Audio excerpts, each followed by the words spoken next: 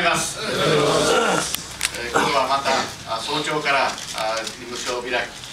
神事からもご参加もいただきました。本当に感謝に堪えません。いよいよ戦いが始まりました。始まった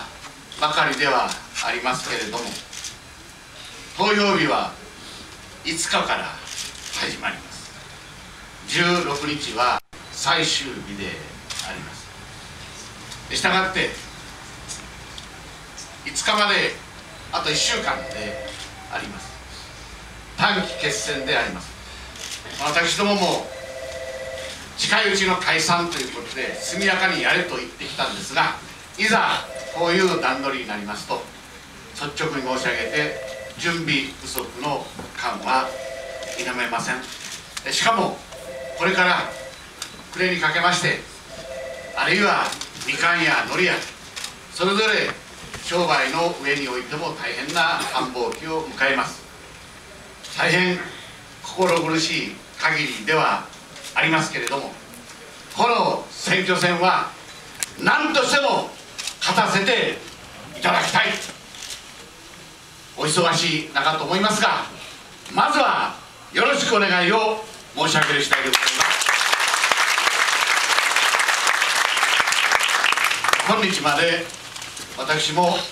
皆様のおかげで13期40年の務めをさせていただきました。しかし40年前の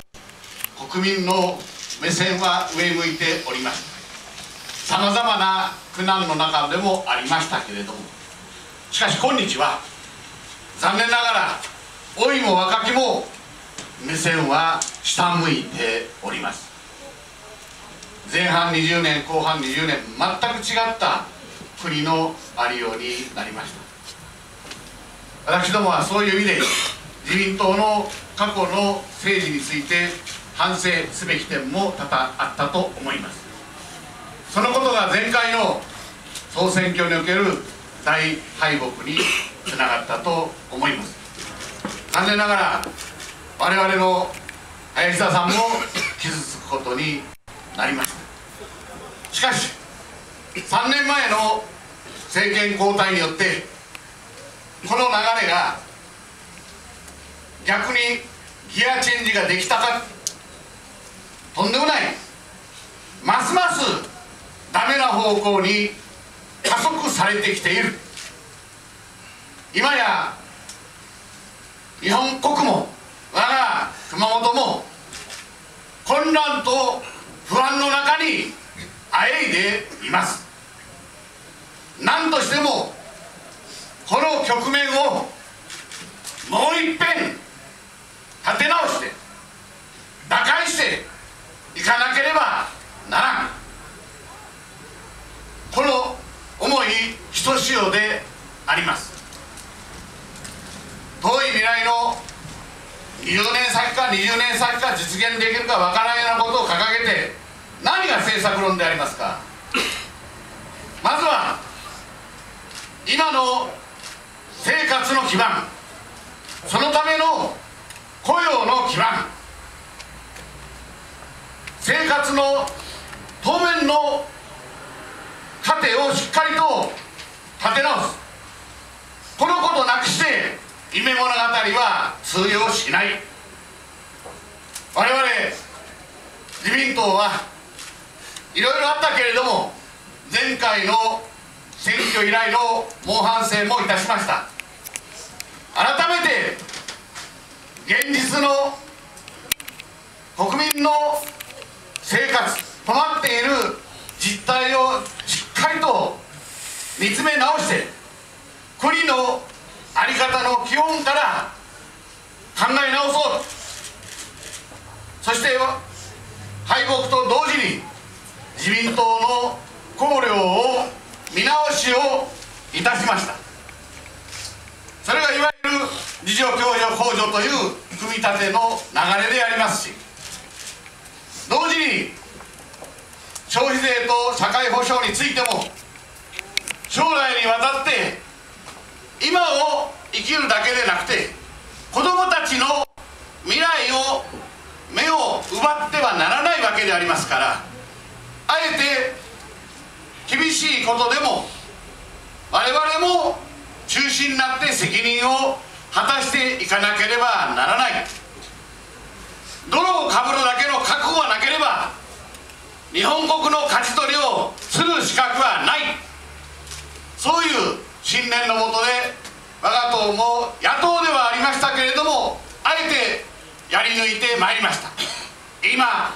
公明党を知らせた幹事長さんからもお話がありました。一緒になって我々は野党ではあるけれども日本の政治に責任を持つ政党として現実に根ざしたそういう政策を組み立てることによって根底からこの熊本の立て直し、日本の立て直しをやっていこう、そういう思いでこの選挙戦戦い抜いてまいりたいと思います。いろいろ多く申し上げたいこともありますけれども、今自民党は日本を取り戻す、これを大前提としてふるさとを取り戻す、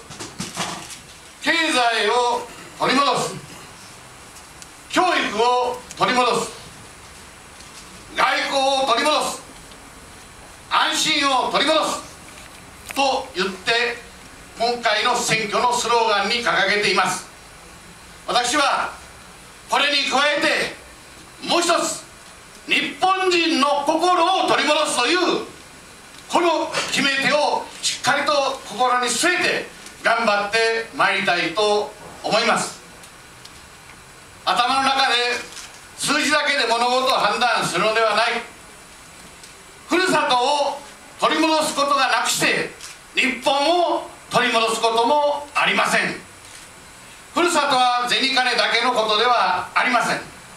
生活の場であります。若者の未来であります。そういったことを肝に銘じながらこの選挙終わりましたら命がけでご奉公をさせていただきたい決意を新たにいたしております。そのためにはこの熊本においてどうぞ林田さんが比例区で当選確実なところにつけてもらえるように、私も誠心誠意全力を挙げて党の総裁はじめ執行部にも毎日のように電話を含めながらお願いをいたしております。当選確実なところにつけてもらう、そして2人のたけしがしっかりと手を携えて我がふるさとと日本のためにご奉公をさせていただきたい。そして同時に今お話がありましたかけがえのない与党公明党の皆さんも共に政権を担っていこうというのであれば、ぜひです、九州からの公明党の比例の4つも取ってもらわなければなりません。まだまだ世の中には脱点よかどこでよか山ほどあります。我々は全力を挙げてこの比例の選挙戦も立たねばならんと思います。私はいよいよこれから今度の選挙を超えますと私も14回目の選挙戦であります。自民党としては当選回数最古参になります。しかし今そんな長老然としておるわけにいかない。今抱えている日本国の内政における問題、まだまだ税と社会保障、これからが完結編に向かっていくわけであります。社会保障の基盤をより正確に確立していくためにはこれからの選挙戦の後が大事であります。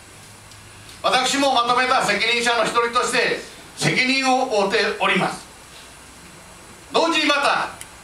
現在の海外近隣諸国との環境は最悪であります。私もこのことに関しては長年の経験を積んできております。隣国同士引っ越しができない間柄であって、お互いが国力の全てをかけた火花を散らすようなことがあっては共にお互いが潰れるだけであります。そんなことのないように私は体を張ってでも中国に対しても注文をつけ、日本国も自重しながらもしっかりと主張すべきは主張する、いさめるところはいさめながら全力を挙げて仲を取り持っていかなければならぬ決意を新たにいたしております。いろいろ申し上げましたけれども、今回の選挙は短期決戦であります。何分にも準備不足です。私も40年前は31歳でありました。地雷長年お世話になってまいりました。多くの私を育てていただいた方々は今は世を去っておられます。同志の皆さんも随分と同じように年取ってきています。しっかりとした心と思いは山々ありますけれども、だんだん友人は減りつつあります。気持ちはあっても運動量に直結するかどうかはまだ分かりません。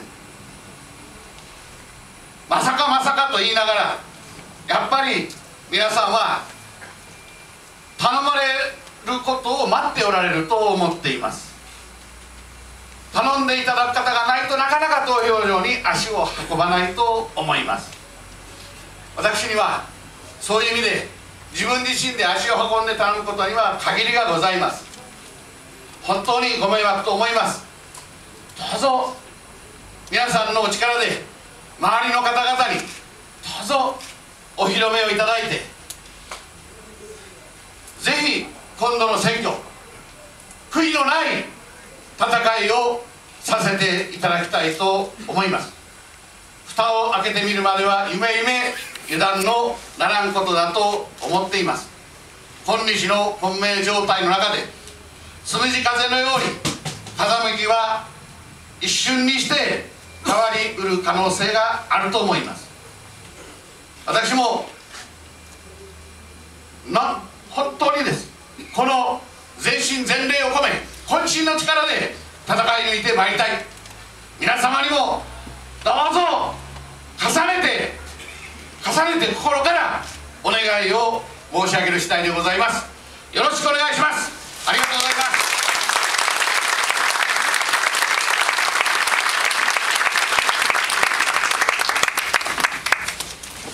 ありがとうございました。